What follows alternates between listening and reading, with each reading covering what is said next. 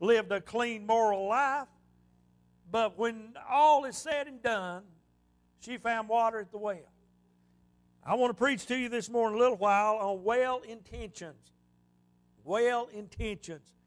Chapter number 4, verse number 1. Let's go to the Lord in prayer, then we'll begin to read. Father, we thank you again.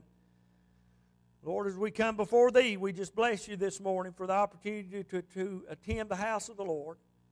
Lord, help us to worship You today. God, forgive me of my sins and my failures and my many shortcomings. God, as I stand behind this sacred desk, Father, I pray that You'd hide me behind the cross of Calvary. God, help us to say only those things that would be pleasing to Thy sight. Help us to say nothing contrary to Thy will. Bless us now in Jesus' name. Amen. When therefore the Lord knew how the Pharisees had heard that Jesus made and baptized more disciples than John, though Jesus Himself baptized not but His disciples, He left Judea and departed again into Galilee. Then cometh He to a city of Samaria, which is called Sychar, near to the parcel of ground that Jacob gave to his son Joseph. Now, did I miss anything? I missed a verse, didn't I? Now, I did that intentionally. Now, had you not known that I'd missed that verse, had you not been following along with me in Scripture, or you remembered that would still read where it's understandable, isn't it? Listen to me. The Holy Spirit of God, in His omniscience and His omnipotence, knowing what was going to happen here, He placed this verse number 4 in here for a very specific reason. Now, He says He must needs go through Samaria. Now, the Holy Spirit of God wants us to know that Christ had a reason for going to Samaria. Now, sometimes the Bible tells us on over in the chapter here, we may get to it or not, sometimes the Jews would avoid going through Samaria because the Jews had no dealings with the Samaritans. And knowing that, then on over in the Scripture, then we're here, Jesus said, I must needs, I'm not going to take another route to get to where I'm going, to get to Galilee from Judea. I'm going to go through Samaria. I must needs go through Samaria. Why? Because Jesus in His omniscience knew that there would be somebody waiting on Him down there in Samaria. He knew that there was someone going to be there that needed Him. Now, friend, I don't know during my daily life, I don't know who may or who may not need the gospel. But if I'm willing, and Lord help me to be willing, that if I have opportunity to share the good news, God help me to do that. Sometimes opportunity presents itself, and sometimes I'll go for a while and opportunity doesn't present itself. But if God brings it my way, Lord, help me to be a faithful witness for Him. Now, Christ said, I must needs. It's important. It's very important that I go through Samaria. So, we read on, then cometh to a city of Samaria, which is called Sychar, near to the parcel of ground that Jacob gave to his son Joseph. We see here, verse 6, now Jacob's well was there. Jesus, therefore, being wearied with His journey, sat thus on the well, and it was about the 6th hour. Now, Jesus, as he came to this well, we see the well here in those days was a well of life. It was a point of life. It was a point of well-being when there was water. Now, many times over in that area, it does not rain very much. And a good well is very important. Now, that's what they would do over in Israel. When I was over there, there was thousands and thousands and thousands of desert, acres of desert. Just everywhere it was dry. It rained just a little bit while we were over there, and we were told that this doesn't happen. It doesn't rain over here. And so some reason it rained there a little bit while we were over there. But it's just vast desert, and wherever there was water is wherever there was life. And when they would, the Israelis have went out into the middle of the desert, and right in the middle of the most forsaken place that you can look at, they'll be springing up acres and acres of greenery because they dig a well to irrigate with, and that soil's so rich that they can grow a lot of food over there, and that's what they're doing. They're growing it in the desert. because of the water that they get out of the ground. It doesn't rain. So here's Jesus. He's going to a well, and Jacob's well was there, and that well was a source of life. It was a source of hope. It was a source of water to everybody that come to that well. And I'll tell you here, friend, today, that Jesus is the source of hope, the source of life, and the source of all goodness to all those that will come to Him. So he was there and he was wearied from his journey. What does this tell me? This tells me that Jesus, though He was God, was very much man. And He being wearied with His journey, He came and He sat down on that well. He sat there to rest. He sat there to relax. What time of the day was it? It was about midday. It was in the heat of the day. Most people wouldn't be traveling that day, but Jesus must needs go through Samaria. And at that important time and place, God knew that His Son must be there sitting at that well. He was there for the opportunity that He knew would present itself. And as He sat there, because it was about the 6th hour, verse 7, there cometh a woman of Samaria to draw water. Jesus saith unto her, Give me to drink. Give me to drink. And of course, this woman of Samaria, she is taken aback, because here's a Jewish man asking her for water. Now, he had not been traveling alone. His disciples were with him. Yet it was important for Jesus to meet this woman of Samaria at the well personally. His disciples had gone on into town to buy meat. Verse 8, for His disciples were going away into the city to buy meat. They had went on into Sychar. They had went on in there to buy meat. And Jesus was there alone, sitting at that well. And here come this woman of Samaria. Here she came, and she wanted to find water there, because nobody else would be there.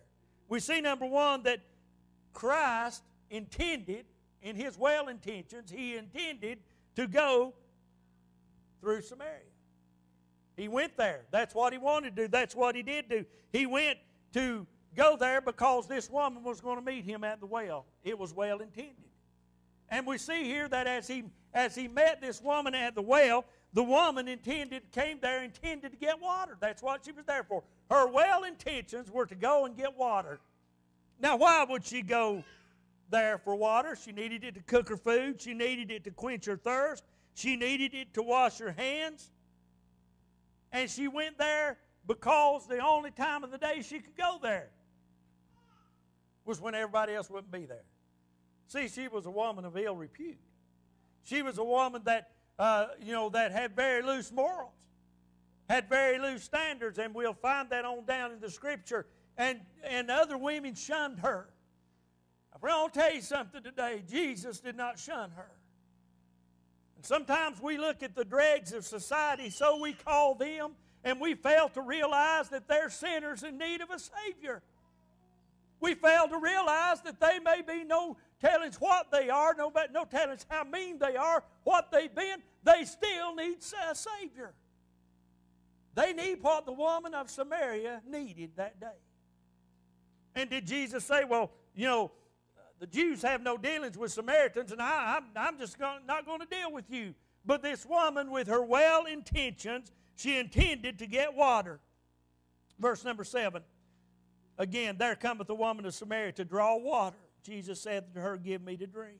Verse 9.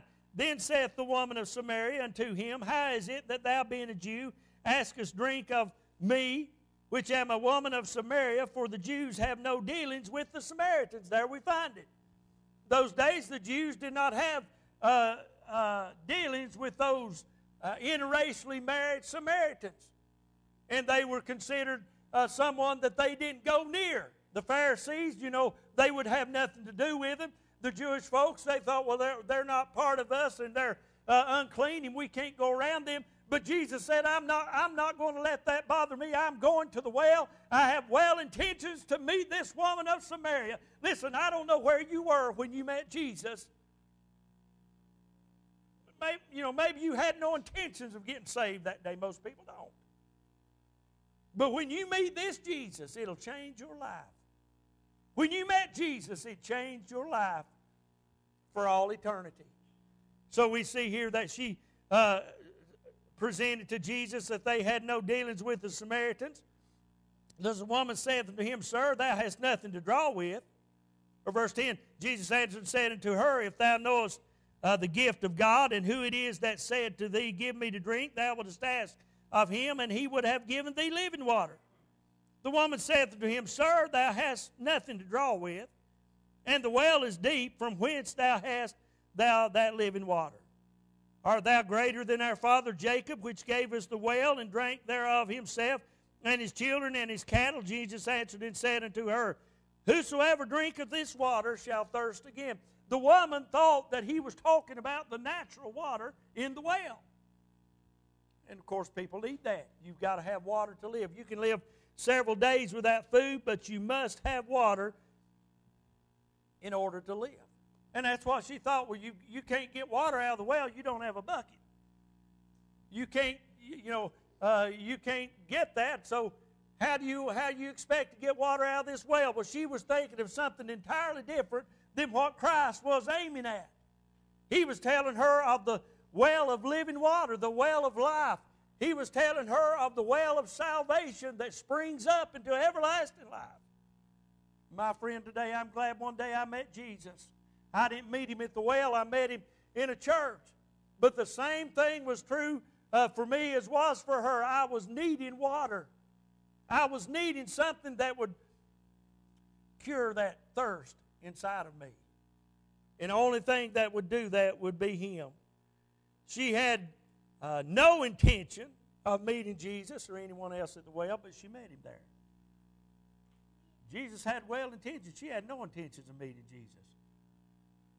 Like back to the illustration I used about this man at work. He has no intentions of meeting Jesus. And my heart's burdened for that man. He's getting up in his years. He's not a young man. And he's got some health problems. But if God will convict him, then he can come to know the Lord. And Lord, help me that I would be a witness before him. How many people do you know? Maybe they're wicked. Maybe they're mean. Maybe you think there's no hope for them. Maybe it's a relative. Maybe it's just a friend that you've met before, and they're wicked and mean, and seems like they care nothing about God or the things of God. Seems like the last thing in their mind is something to the Lord. I'm sure that this Samaritan woman had no thought of going to the well and meeting Jesus. She'd heard of him. She knew about him, but she had no intentions of going there and meeting him. But guess what? When she least expected him, Jesus showed up. My friend, how many people do you and I know that even though their life may seem to be empty and wasted, but you know what they need? They need what I've got. They need what you've got. They need the power of the Holy Spirit of God springing up in them. Friend, sometimes I let my light be hidden.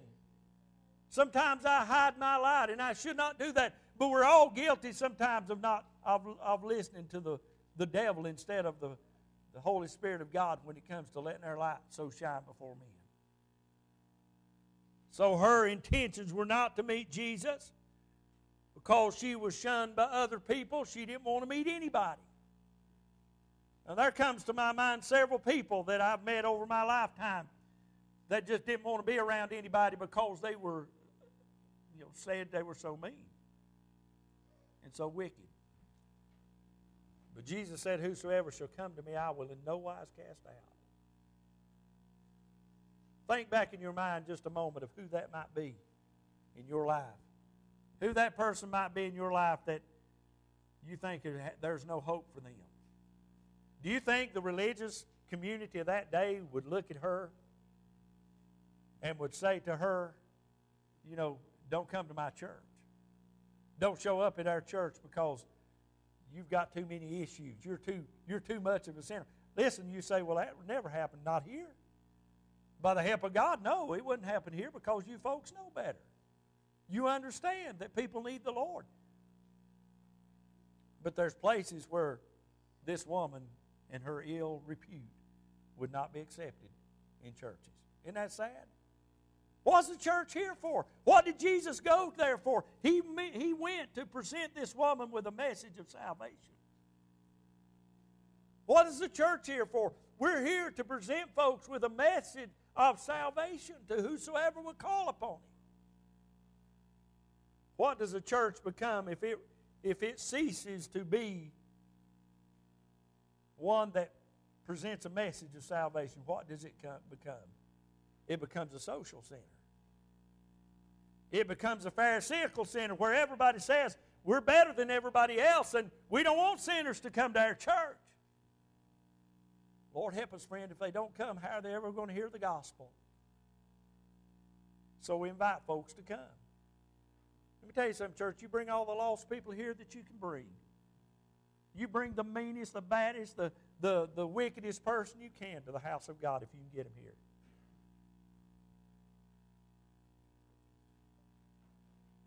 And God helping us, we'll preach the gospel to them, and you know what? The Holy Spirit of God may convict them, and they may come to know the Lord.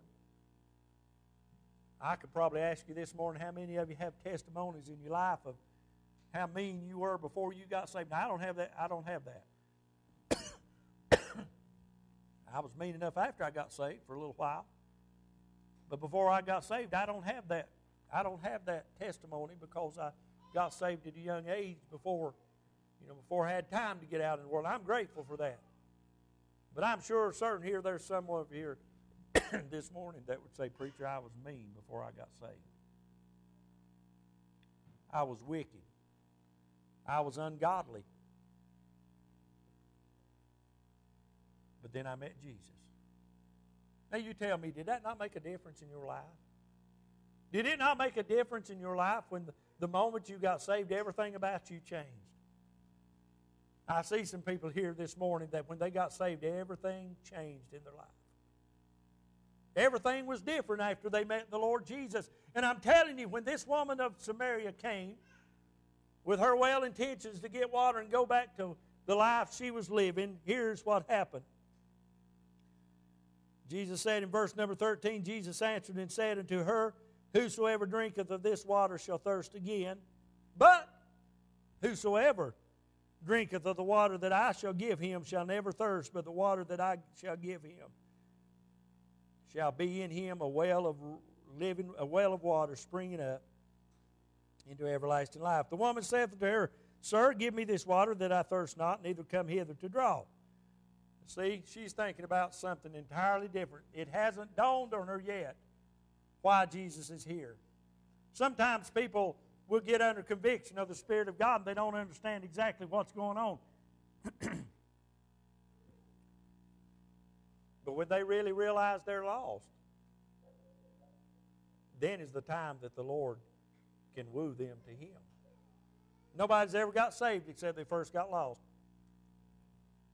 You think this woman got up early that morning and said, well, I'm going to go about my business and then I'm going to meet this man at the well and I'm going to get saved today? Do you think that's what she thought? She had no intentions of that. But see, she didn't know she was going to meet Jesus. Hey, when I got saved, I didn't know I was going to meet Jesus that night at church. I didn't know my brother was going to have a burden for me and ask me if I wanted to get right with the Lord. A little 8-year-old boy, I sat in there, had nothing in. I doubted I had 2 dimes in my pocket. I doubted I had a penny in my pocket. I had nothing that I could give the Lord. I sat there and I'd listen to the preacher. And I couldn't tell you to this day what the preacher preached, but I know something. I knew that I wanted something that I needed. My brother gave me the answer. And then I got to the altar, hallelujah, and I found, amen, what it was that I needed in my heart. Jesus revealed Himself to me, and I called out to Him. And He saved me by His grace. Isn't that wonderful? Now, friend, when it happened to you, exactly the same thing happened. You came to know the Lord, and you knew that you needed Him. And when you cried out to Him, He fulfilled every desire of your heart as far as salvation goes. Now, once you were lost, but now you're found. You were blind, but now you see. Why? Because you met Jesus. And this woman's intentions were not to do anything but to get water and go back to house. But Jesus, in down through verse 24, He intended, His well intentions were to tell her the truth. Now, I'm just going to tell you the truth this morning. If you're here lost without God, the truth of the matter is you need this living water springing up in you. You're dry and thirsty. And you need what this little Samaritan woman got that day is exactly what you need.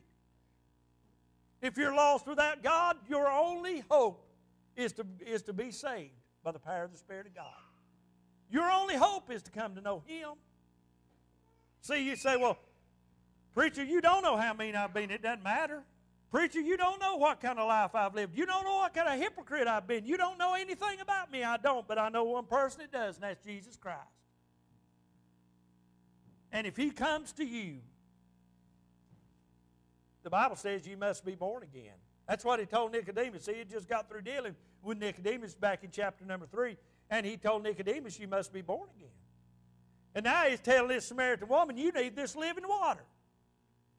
He says, I'll give you living water. I'll give you water that will make you never thirst again. Not for natural water, but for spiritual things. And if you're there lost without God, you don't have that. And listen, what will happen to you is you'll die and go to hell without God. You'll spend eternity in hell without Him, without hope. And friend, that is nowhere that anybody living really wants to go. Nobody wants to go to hell. Nobody wants to spend eternity in the lake of fire with the devil. But that's where lost people go if they don't accept Jesus. If you're here today and you don't know Him, friend, your only hope is to call upon Jesus. Trust in Him. So Jesus tells her, verse number 15, let me read some more scripture. The woman said to Him, Sir, give me this water, that I thirst not, neither come hither to draw. Jesus said to her husband, Go call thy husband and come hither. Jesus said, I want you to go tell your husband. And Jesus knew what He was saying. He knew all about her. And she said to Him, the woman answered and said, I have no husband. Jesus said unto her, Thou hast well said, I have no husband. For thou hast had 5 husbands. And he whom thou now hast is not thy husband. In that saidest thou truly? Said, I have no husband. And now she was living, having had 5 husbands, and now she was shacked up with somebody else. You say, that's the dregs of society. No, I want to tell you something, friend. That's a sinner that needs salvation. Could this woman ever go back and do anything about her past? No. But could she from that day forward live and serve the Lord? Yes. Sometimes we as believers, we are too concerned with what is in people's past to encourage them to go on and do what they can do for the Lord today. Amen. And it doesn't matter if you've been the drunkest of drunks or whatever you might have been this morning. Let me encourage you, if you're saved by the grace of God, do what Paul says, forgetting those things which are behind, and I press toward the mark for the prize of the high calling. Now, people's not going to forget your past. They shouldn't hold your past against you. They should not throw your past up to you. But guess what? God forgets it. God forgets your past. He don't know that. He's put it in the depths of the sea. He's forgot your sins. But preacher, nobody's going to listen to me. Listen, you follow the Lord, and no matter what you've done or what you've been, God will use you for His glory. See, a lot of people carry a weight around about them because of what their past was, that God can't use them today. God can use anybody that's willing to be used of the Lord, no matter their past. Mistakes are made. I've made too many mistakes in my life. I've done too many things that are wrong, but that doesn't mean that I can't serve the Lord. That does not mean that I can't go on and preach the gospel. That means that I remember them, but God don't, because I've got them under the blood. But what did this woman do? She revealed herself. When Jesus told her all things that she done, she said, You're right. If you're here this morning and you don't know the Lord, and right now the things are going through your mind that you've done, you're right. You've done them. You're guilty. But God in heaven will save you by His grace. If you're here, a child of God, remembering right now things you've done in your past, listen, I'm guilty. You're guilty. But guess what? We need to get them under the blood and ask the Lord to help us that we not live in the past But we live for the future for Him. Listen, we don't have long left here in this life. I understood the other day, I come to the truth of something. First time in my life I've really come to the truth of something. I'm getting older. Some of you grinning like you ain't got there yet. But everybody in here is getting older.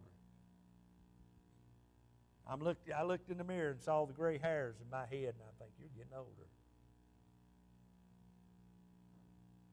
I saw my middle section getting bigger, and I thought, you're getting older. I'm working on that. I can do something about that. I just love to eat too much. Now, you ladies don't ever get older, so I'm going to throw y'all a plug, okay? You just get prettier. Amen. Now, you ladies ought to be amening me now. Us men, we just are what we are. Amen. We just what we are. But I'll tell you something, we're all getting older. Time is not getting any longer for us. Time is getting shorter. And what we must do quickly. Now this woman, what happened again? The woman saith unto him, Sir, I perceive that thou art a prophet. Our fathers worship in this mountain. You say that in Jerusalem is the place where men ought to worship. Jesus said to her, Woman, believe me, the hour cometh, and ye shall neither in this mountain nor yet at Jerusalem worship the Father. Ye worship, you know not what.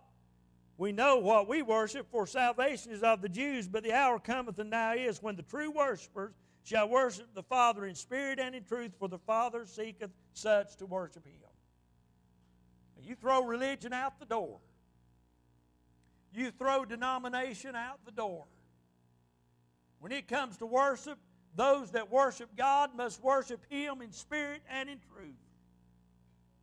That's how men ought to worship. They ought to worship in spirit and in truth. And it doesn't matter where you're at. You can worship the Lord.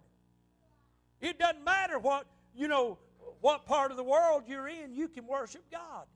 It doesn't matter where you're at around your house. You can worship the Lord. And the intent, I believe, of Scripture is to encourage us to worship the Lord. Not just at church, but wherever we're at to worship the Lord. And worship Him in spirit and in truth. The woman said to him, I know that Messiah cometh, which is called Christ. When he is come, He will tell us all things. Jesus said to her, I that speak unto thee am He. I'm who you're looking for. Now, the Jews did not accept Jesus as a whole. They did not accept Him. But He presented Himself, and He looked at this Samaritan woman. To the Gentile woman, He said, you're looking at Him. I am He. I'm the Messiah. I'm He. And upon this came His disciples and marveled that He talked with the woman. Yet no man said, What seekest thou, or why talkest thou with her? The woman then left her water pot and went her way into the city. She went to do what? She went back to be a testimony. Now, when she saw Jesus and Jesus revealed who He was, you know what she did? She believed Him. Amen. By faith, she believed in Him. When Jesus says, I that speak to thee am He, she believed and she accepted. And here come the disciples along with what in the world Jesus was doing. They were on the outside. They hadn't heard this conversation. And they come along wondering what He was doing, talking to her. But the woman was excited. Now, you got to read a little bit between the lines here. And between the lines here, it says she left her water pot. She left everything that she had ever thought about doing that day, and there was an important message on her heart, and that's to go tell somebody else. She had well intentions to tell others. From that well, she took away well intentions to tell others. She left her water pot. And I see this water pot as being the symbol of her old life. She left that old water pot, and she said, I'm going back. I'm going to tell others. I'm going to go my way, and I'm going to go back to those in the city, and I'm going to tell them. And she went to the city and said to the men, Come see a man which told me all things that ever I did. Is not this the Christ? Is this not Him? He's the one that told me all things that ever I did. He revealed all the things that I've ever been. This is the Christ. I believe in Him. This is the Christ. Then they went out of the city and came unto him. She went, well intentions to go tell somebody else. She went with excitement. She went with enthusiasm. And she got somebody to come back and hear this same Jesus. Let me tell you something. If I got that enthused as that woman did, I could probably bring somebody to church that's lost. Amen? If we got as enthused about our salvation as this woman at the well got about her salvation, we'd probably get somebody else to come to church. Amen? That's right, buddy. Amen. But you say, preacher, I invite them and they don't come. Don't give up. The most important thing about us and our salvation is we're excited about being saved. Yeah, I'm saved. Don't hang your head when somebody asks you if you're a Christian. If you get an opportunity to tell somebody you're saved, tell them, you know what, I'm going to heaven when I leave this world. If somebody asks you what's good news, tell them I'm going to heaven when I die. Now they'll look at you like you're a crackpot many times. They'll look at you like, well, you're one of them. Yeah, I am. Praise the Lord. I'm one of them. I believe. But we ought to be excited about what the Lord's done for.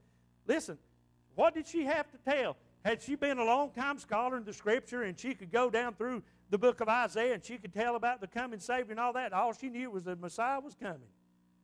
And you know what she did when she went away from there? She went back to those men.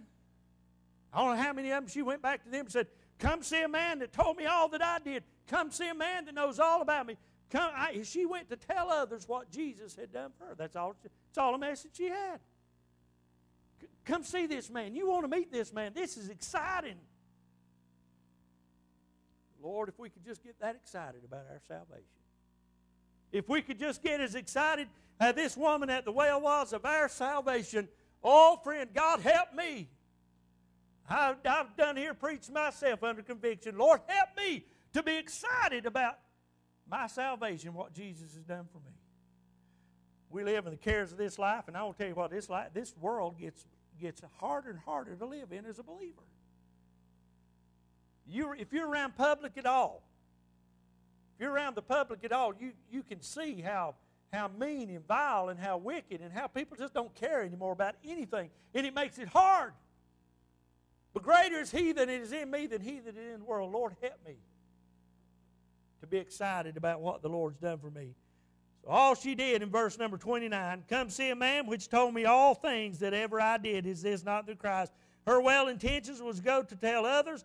And in verse 29, we see that she did exactly that. She told her story. She told her story and what happened. We're about through. Then they went out of the city and came unto him. In the meanwhile, his disciples prayed him, saying, Master, eat. He said unto them, I have meat to eat that ye know not of. Therefore said the disciples one to another, hath any man brought him aught to eat? See, they didn't even understand. That was his disciples. That was his closest followers, and they didn't understand. Jesus said to them, my meat is to do the will of him that sent me, and to finish his work. Say not ye, there are yet 4 months, and then cometh harvest?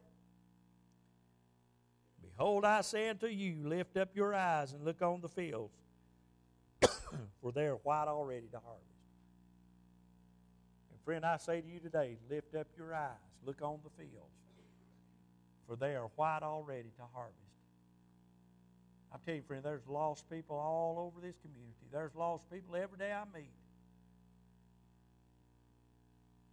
All over this world, there's lost people, and the field is white unto harvest. Maybe the big harvest is over, but there's some gleanings out there to be done. A few get saved. Once in a while, somebody gets saved by the grace of God. You say, was it worth it? Yes, it's worth it. For that person not to go to hell and spend eternity, once in a while gets in, amen, it's worth it. To send missionaries all over the world to spread the gospel, the good news, is it worth it? Yes. So, preacher, I can't go all over the world. No. But you and I, faithfully as we are, we can send others. We can help them go. So this woman went and told. They came out, and many believed when she told her story. Now let me ask you something. Do you have well intentions? Do you have well intentions? I studied this and looked at this and read this and studied this last night and today, and there's just too much in there seemingly for me to be able to get out like I want to. But I want to tell you something, friend. We should have well intentions as believers. Do you have well intentions to tell the story? I've got well intentions.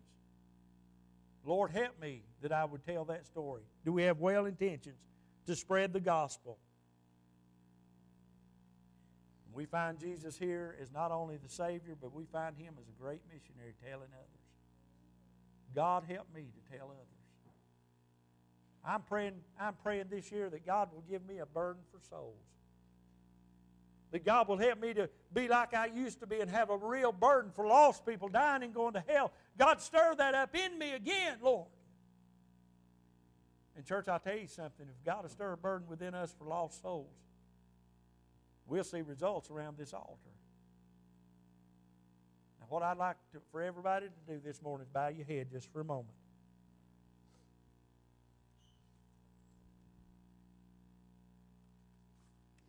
And in the stillness of this moment, I want you to ask the Lord, Lord, reveal somebody to me that I might get a burden for them, that I might pray for them till they get right with the Lord. God to put somebody on your heart. God to put a co-worker. God to put a family member. God to put someone on your heart that's lost without God. I know there's a lot of sick people we need to pray for. I know there's backslidden Christians we need to pray for. But the truth of the matter is, if they're saved, they're going to heaven. There's people that are lost. They're not backslid, they're lost. And they need Jesus. Say, Lord, please, put one person on my heart. And I'll pray for everybody else, but God, I'm gonna pray hard for that one person, that they might come to know the Lord.